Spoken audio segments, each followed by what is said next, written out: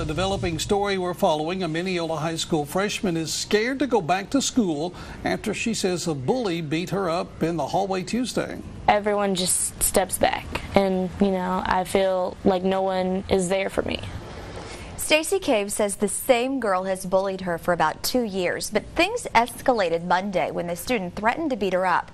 Stacy told the counselor and principal, and they sent the girl home for the day. She came back to school on Tuesday, and during first period, Stacy texted her mom saying she was scared she would be attacked.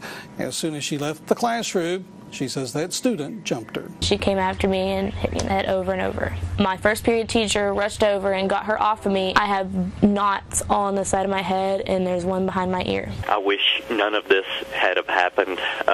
We sincerely care about these kids and want them to have a healthy environment. We don't want any student to be scared to go to school. High school principal David Sauer says he cannot talk about specifics because of student confidentiality rules, but he says the school has a no bullying policy. If it's reported, he'll interview those involved before taking disciplinary action. Stacy's parents are now considering homeschooling her.